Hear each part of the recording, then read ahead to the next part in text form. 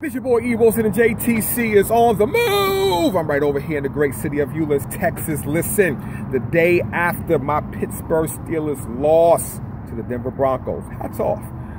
This is how we roll. This is a side note. This is how we roll. We don't change. We don't hide. We don't start throwing our quarterback or any of our players under the bus. But the thing, I wanted to shoot this video before the game because when I was listening to people and the analysts, they didn't really give Pittsburgh much of a chance. Why? Because Antonio Brown, our star receiver, probably the best wide receiver in the league, was out.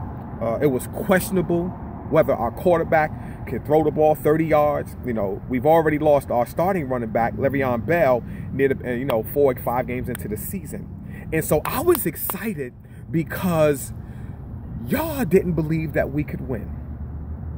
And let me see, so you say, E, but you lost.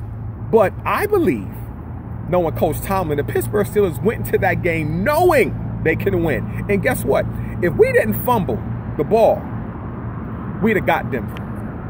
Without our receiver, without our star running back, and with a quarterback that they said could only throw the ball 30, 40 yards, whatever. And so the challenge today is you're always going to have facts that's going to come into your life. But are you going to believe for better? Or are you going to rest on the facts?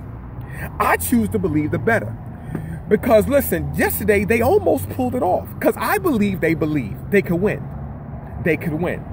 And so my encouragement today is it does not matter in life when you're trying to accomplish things, there's always going to be factors that's going to come against you. But you got to hold on to whatever it is that you believe. You can't let go of what you believe. Once you do that, you're done. So the question is today, what are you facing? And do you believe you can come out? That's where it starts. You got to believe that you can do this. I don't know what it is, but you got to believe. And I got to call my boy Rodney True Story Hunter out on this one. He's a Pittsburgh Steelers fan, but I've talked to the executive board of the Pittsburgh Steelers, and we're going to have a meeting with you because you can't sell us down the river on the facts. Because in life, the facts don't matter. Do you believe? Because if you believe, you'll have what you say. So this is your boy E.Wilson right here. JTC is on the move. Listen, forget about the facts. Do you believe? Anybody who's made it had to disregard the facts. They're there. They're factors. But your belief can take you past that. Remember, if you're going to have a conversation, make it a good one. Rodney's True Story. I'm on my way to your house right now. We got to talk. I'm out.